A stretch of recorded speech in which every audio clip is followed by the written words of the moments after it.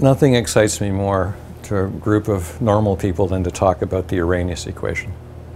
Don't you? You've all heard of it, right? No. Of course not. You're educated in the United States. This is the third most famous equation of physics. What are the first? Well, Newton's laws, right? What are the second? Einstein. And what's the third? This. Okay, let me show it to you. I mean, doesn't it just take your breath away? All right. Here's what you got to know. When you have little things above big things, danger, Will Robinson, danger. This means that things are a whoosh as opposed to Whirrrr. So it means they're exponential, they're not linear. Exponential means things go bad really, really, really quickly. Linear, just, well, whatever, all right? So, whatever is different than whoosh. Whoosh, bad, I can deal with. But we have to deal with whoosh. Anyway, Arrhenius was a Swedish guy, won the Nobel Prize in Physics the turn of the last century, which was a big scandal because he was a chemist. Nothing irritates the physics community more than a chemist coming in and kicking ass.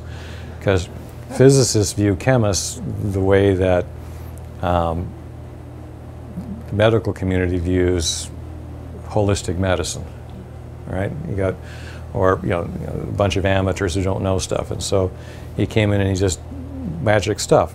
So let me describe what it really means. For every 10 degree K, that's 10 degrees C, Celsius, 18 degrees Fahrenheit, using GeoMath, which is a field of mathematics I invented, that's around 20 degrees.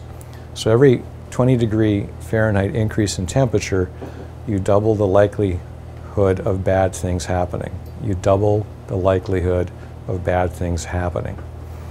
So, a black roof operates at 180 degrees in July. A white roof operates at 120 degrees in July.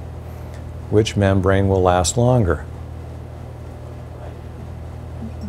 White membrane.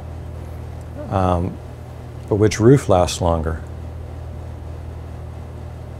The black roof, because it got really hot. And so, because it gets really hot, it has an insanely high drying potential.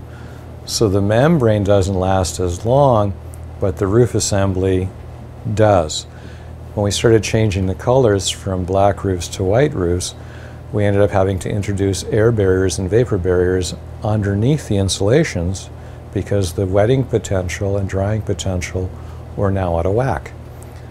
White roof systems have to be constructed differently than black roof systems.